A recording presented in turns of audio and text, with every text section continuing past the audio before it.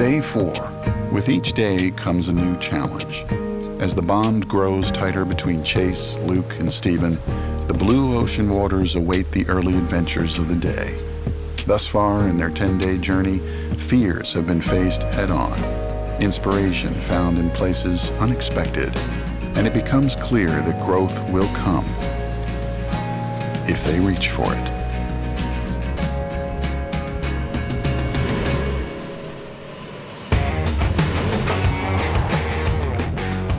The adventure that day for our morning was to go spearfishing. Bro, I'm about to shoot up some fish. Real excited about the opportunity to get out, get on the reef, and try out that Hawaiian sling, see if we could get some fish. I got a crazy buddy who he told me this story about he found a human leg one time when he was spearfishing. So he called the sheriff's department. They went out and checked it out. I don't think he ever followed up about it, but he's like, it was so gnarly, dude.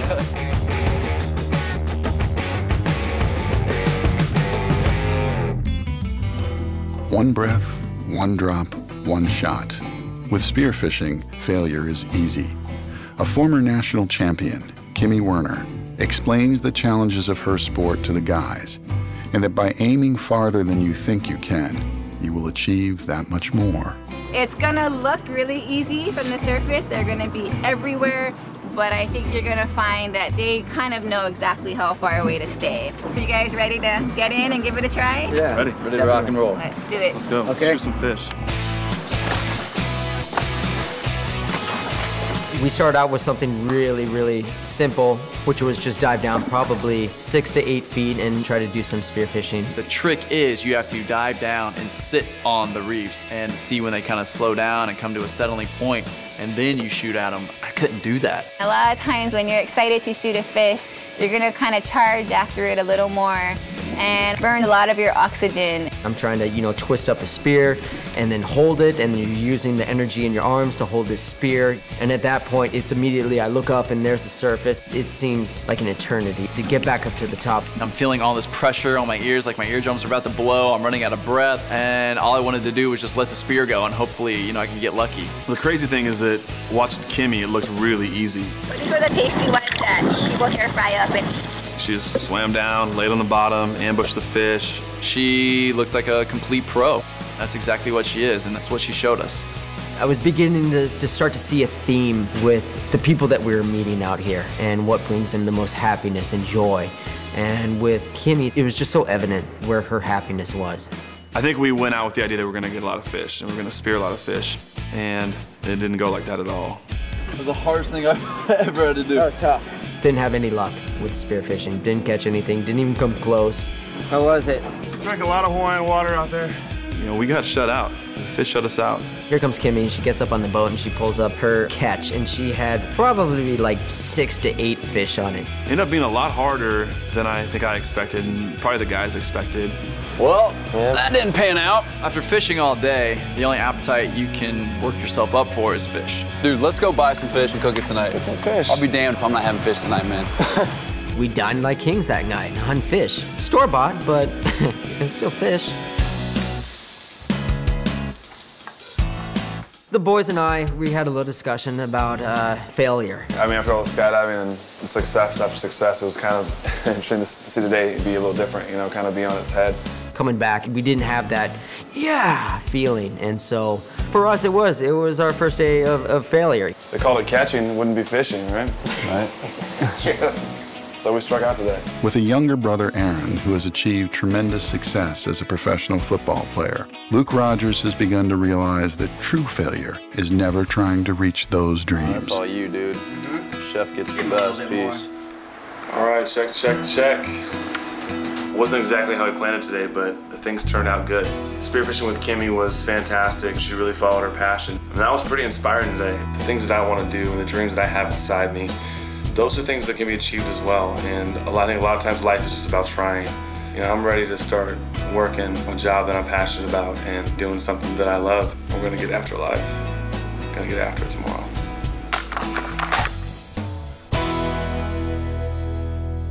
Day 5. The 10-day journey is at the halfway point. The day begins with a fresh start. The failure of yesterday is erased by the possibility of today.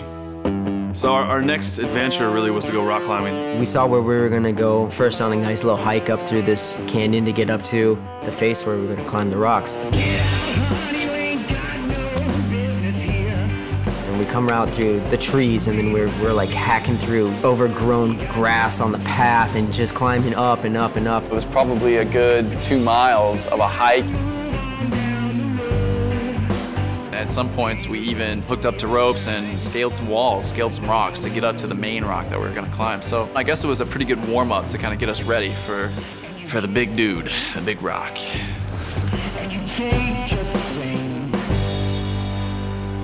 I was a little nervous because I hadn't really climbed before. I got a climbing wall in college and I'd been pretty bad at it. You know, I knew that it just wasn't my thing, and I don't like heights. You guys are gonna have a good time today. If you're afraid of heights, we like to say this is either gonna cure you of that affliction or completely reinforce it, one of the two. Yeah. I have never done rock climbing before. And I got some friends that are always trying to get me to go rock climbing, and I never take them up on that opportunity. So for me, I was really amped to get up and do this. Chase is doing the business right now, man. Chase made the rock climb look pretty easy. He had no problem shimmying up the rock. He got up there in just a few minutes. It was a breeze for him. I'm giving you some slack to get over the top. Once I pulled myself over the ledge and looked down at the bottom, and Luke and Steven, and they're looking up, they're like, yeah, all right, man. Nice job, Chase. Woo! Nice. Way to rock it. All right, now it's your turn, you know? See what you guys can do. You ready, man? Yeah, I guess as ready as I'll ever be. I remember looking at it and saying, where are the rivets? Where are the holes? What am I gonna grab onto? He struggled. It was tough, you know, I was peeking over the edge, making sure that, you know, he was making his way up, and you know, he was taking his time. Push hard with your left foot. Yeah. There you go, Steve. I was just really happy that I didn't give up. I made it through. I kind of weathered the storm a little bit and found my way up to the top. Nice, brother. Yeah. Dude, Stand up. that was intense, bro. Yeah. Intense. So Luke was the third one to have to make it up this cliff. We knew Luke didn't have high hopes for getting up the mountain and didn't have a lot of self-confidence at that moment. All right, false start. False start. I'm a bigger guy. Like I'm a tall guy, and I have a lot of mass to pull up the rock. And I had all these thoughts going around in my head. I don't know where to put my foot. Steve and I are up on top of the ledge. At this point, it's like, Luke has to get up this. We're into the trip now. This is the moment that we need all three of us up on this ledge. And I started to focus, started to listen to my guide and about where would be good places to put my hands and my feet. Dude, Luke's doing it right now, bro. Right foot, right where it was. There you go. Suck your hips in. I got out almost to the top, and maybe the last like 10 feet were the hardest. So I want to go right? No, you're going right up over top of the Right up anchors. to us, towards straight the to us. You know, there's something mental about being so close and yet still so far away and so far up. Uh-oh. Here's my foot. Yeah. I got you, big You're guy. okay. You're okay. It's sort of this weird paradox where you know you're hitched in and you know you're held up, but you still feel like you're holding on for your life. I got back on the rock though and kept trying to get to the top of that rock. Yes. He's got it. And sure enough, he's there. He's there. His head is, you know, has come up, and that guy pulls himself up on the ledge, and I think that was a real defining moment in our trip so far. Nice job, dog. There was a point where, you know, at the bottom of the rock, I didn't think I could do it. I was pretty sure I couldn't do it, but you don't know what you can do until you try. And for me, it was about getting up on that rock and trying. So there was a pretty good sense of satisfaction. The fact that the three of us got to stand up on that ledge together and overlook the coastline, it wouldn't have been the same if there was one guy left on the bottom. A little bit better than fishing yesterday, eh? Yeah, man. I remember we all turned to each other and just said, you know, do you know how lucky we are? I mean, look around. You know, there's a lot of takeaways for me. There's a lot of things to do with persistence, being okay with failing at things, and, you know, maybe just allowing yourself the space in the room to fail and then from that failure to grow. I think we set a goal and we achieved it, the three of us, and we won. We won. You know, in my opinion, we won that day. So how do we get down? We never discussed that part. Yeah, how do we get down from here? Didn't talk about that.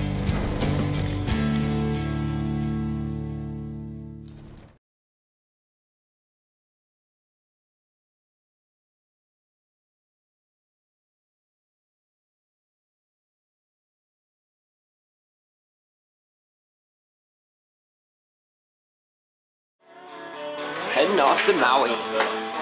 Ladies and gentlemen, kindly remain seated. For stay-at-home father Chase, bartender Luke, and salesman Stephen, the past 5 days on Oahu began a metamorphosis. Now they have reached a turning point. Arriving on Maui, they are no longer strangers, but a band of brothers with a shared goal to get their lives back on track. With a new island as the backdrop in the home stretch of their journey, the time is now to shed their cocoons and truly learn to fly. Here we are, just pulling up to our new pad in Maui. Oh, wow. This will work. Beautiful. First day Maui. That's it. That's it. Blue ribbon windsurfer, champion stand-up paddler, big wave pioneer. Together with partner in crime Laird Hamilton, Dave Kalama reestablished the relevance of stand-up paddle as a competitive sport. Kalama's feats on the ocean define the unique combination of daredevil spirit and marine sage that characterizes the true Hawaiian waterman. Today, the guys will get a chance to learn how the best become the best. We meet up with Dave Kalama, renowned waterman. Here I am at 47, and all I want to do is get in the water and play. It drives me, it makes life fun, it makes life interesting. I love it. Dave set us up with some paddle boards. I didn't really know what to expect. I'd never tried it before, never done it. The waves that we paddled out into were intimidating.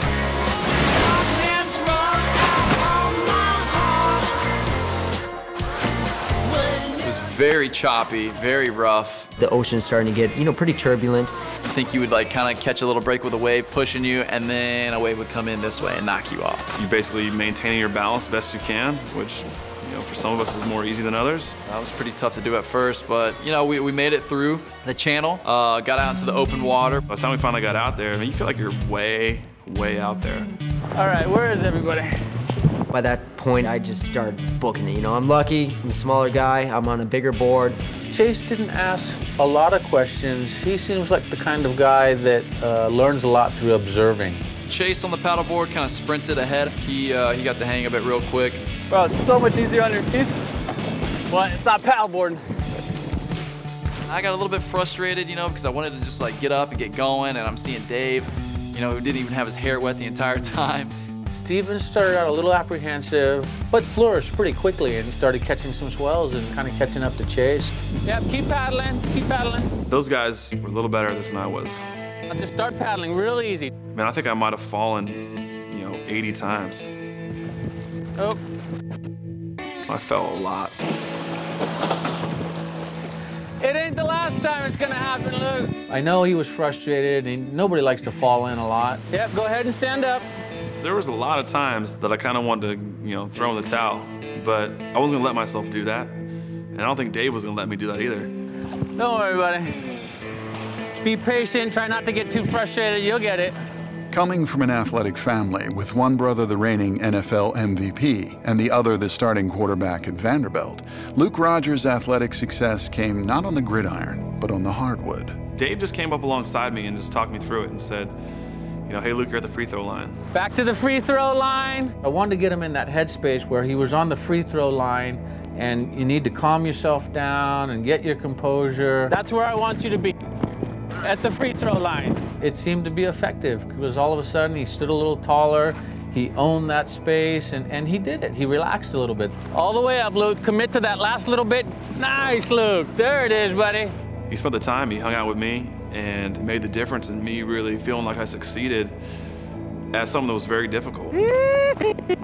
That's what I love about Luke, is the fact that he is just so determined. He's not that type of guy that will, wave the arm and say, take me in, I'm done. He stuck with it, and we ended up paddleboarding 6 miles. That's what I'm talking about. I was surprised that Dave used the analogy of basketball, and that's a credit to him. Like, he took something that was relevant to me, and he was able to talk me to a place where, I believed I could do it, and I did.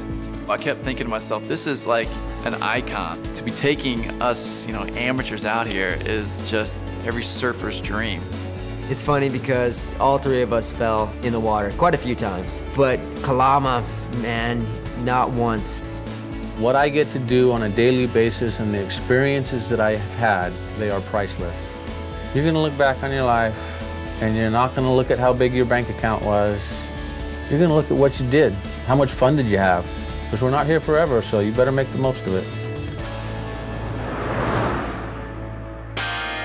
After spending more time falling in the water than they had ever hoped, the guys all agree on a preferred aspect of their next activity, staying dry.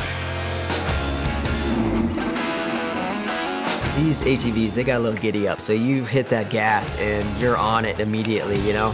They told us these things were incapable of rolling. We kind of took that to heart and really pushed the limits. We're ripping through this sugarcane field and we're just bouncing around all over the place and tearing up this path. Ace was a great driver. He looked like a stunt driver out there. You know, he got up on 2 wheels. I mean, he looked like he was in his element, if he ever was in his element. We definitely had some competition out there and trying to cut each other off or just trying to go faster than the next man. It was just such a perfect ending to the day right there, where you're dirty, you're sweaty, and you're doing it with your buddies, you know? So much fun, just so much fun.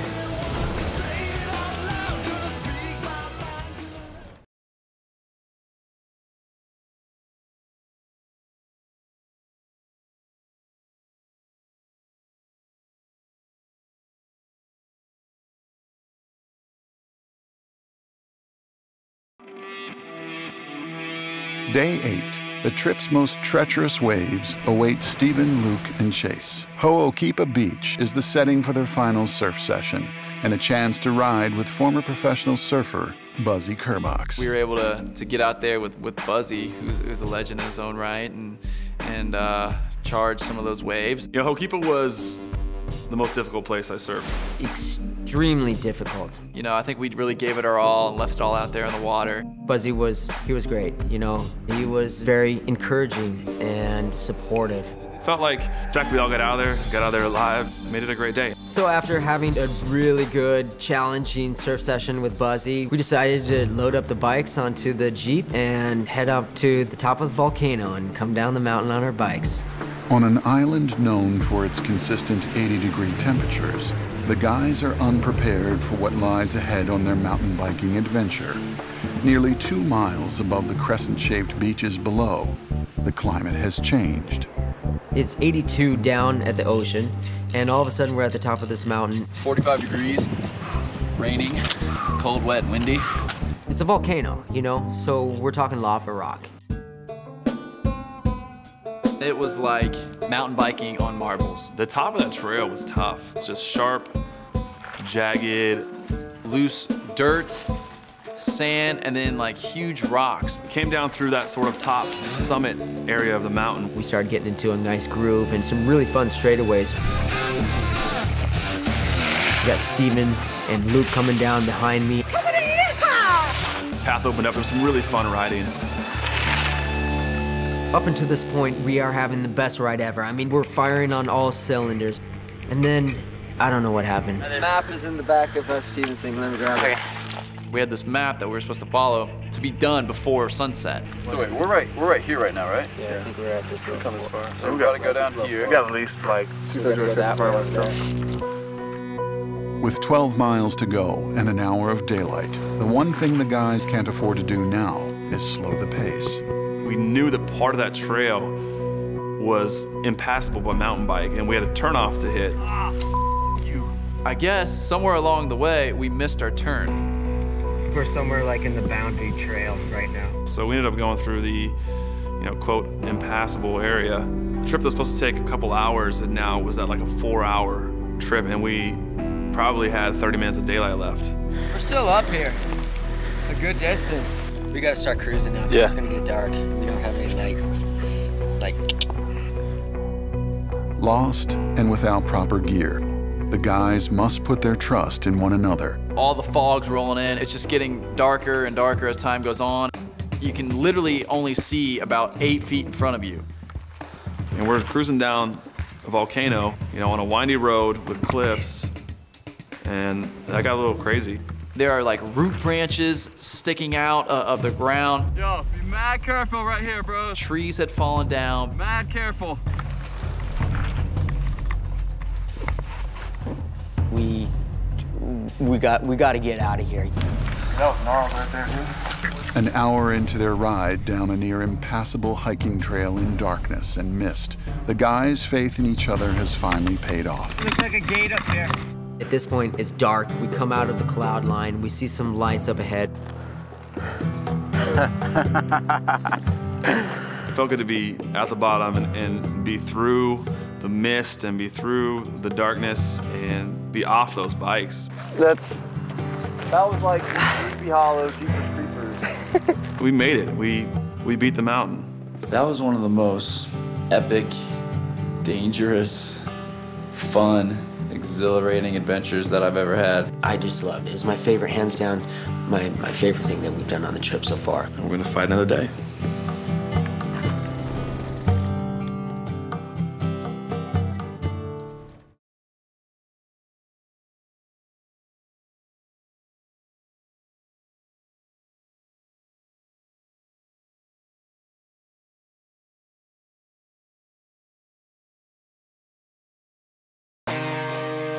With 8 challenging days behind them, the guys take a moment to reflect on just how far they've come. So it's our last day, and we want to make the best of it. What better way to cap off our trip than to check out Molokini Crater? There are so many people on both islands that told us that we hit the lottery and we hit the jackpot on this trip. Full speed ahead. We got to do things that no one gets to do. The paddle out in the surf, the mountain biking, the skydiving. I'm absolutely gonna remember this trip forever. I don't think there's a way you can't. Sharing these experiences with these 2 other guys, it's hard not to feel like brothers. It's been great, man. Centuries ago, travelers crossed the Pacific looking for answers in the Hawaiian Islands. Now the inhabitants of this paradise have helped pass the wisdom of generations on to Stephen, Luke, and Chase. Tandem surf champion and waterman Bear Wozniak pointed them down their spiritual path. He has now returned to steer them to its conclusion. So I just want to try to get a little bit of traction and ask you guys, what was it you discovered that kind of surprised you? I think my biggest thing before coming on this trip was my job and my career. And I think that I've kind of resolved that it's not for me. I'm ready to kind of step out of that comfort zone. Wow, that's a huge thing. And move on. I was able to confidently tell Bear and tell the other 2 guys that, I'm definitely gonna be leaving this job. I'm so proud of you because the hardest thing in the world is golden handcuffs. They're the hardest thing in the world to get out of because you got a comfortable living and everyone around you saying you're on the right path. Right.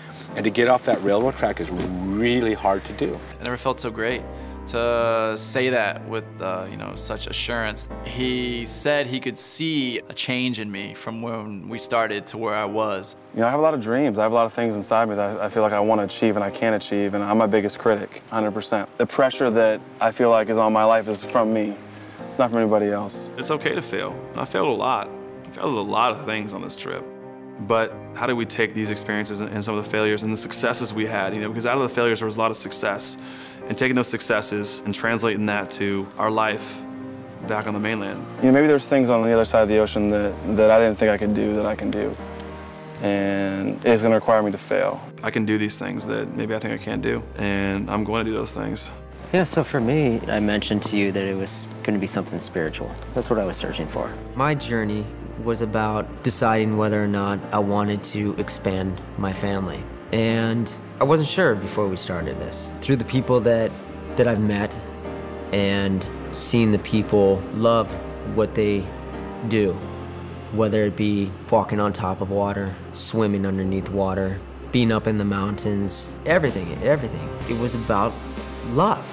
That's a simple answer right there with love, And I love being a father. I'm really good at it. And I think I'd be really good at being a father to 2 kids. And I think I found my answer. The lessons that you've learned are like just seeds right now that have been planted, and they're gonna grow and grow and grow, and you're gonna gain so much more wisdom and knowledge. So I just wanna say again, what an incredible transformation I've seen in you men. And we love you. Thank you, Barry. Yeah. Thank you, man. Thank you very much.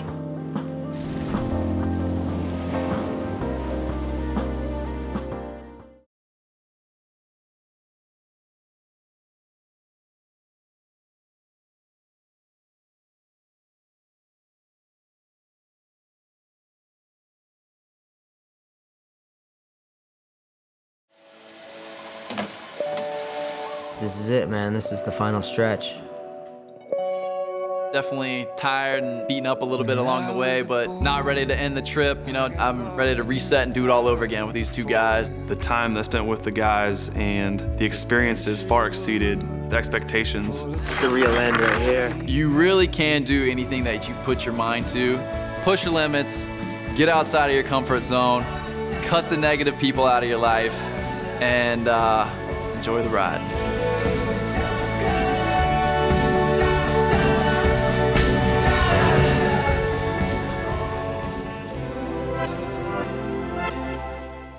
I'm Luke Rogers, and I grew up in Chico, California. It was great growing up in a small town. It was a college town. And you're not going to look at how big your bank account was. You're going to look at what you did, what mattered, how much fun did you have. Because we're not here forever, so you better make the most of it.